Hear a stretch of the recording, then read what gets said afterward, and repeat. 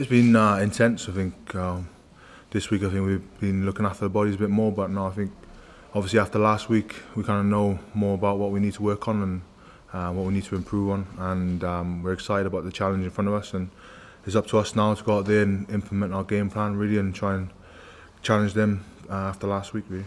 Ball winning wasn't the issue. We know that as a forward pack that we won good quality ball, but it's then what we use, what we do with that ball.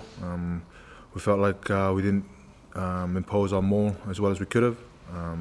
The scrum was another area where maybe we could try and tidy up as well, but the biggest focus for us as a forward pack is we know that they took us on up front there and they got the upper hand, so it's up to us now to stand up to them and hopefully put a better account of ourselves. For us, is that emotional energy that we have to bring.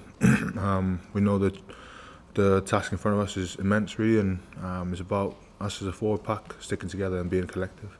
We talk about all week that this is the biggest game of our lives, and it is. The best team in the world, and then you play representing the Lions, so there's no bigger honour really for us as players, and if you don't have the right emotional energy, it'll show out there in the game, and we know that going into it we've had to build up the last couple of days. Obviously nothing too intense, but I think mentally is the biggest challenge for us to be ready for it.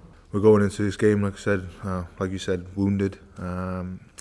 Obviously, a bit of pride on the line with Gats saying about that physicality battle, and hopefully that'll give us the edge tomorrow. But we know, I know that emotionally we're going to be ready for it, and we have to be.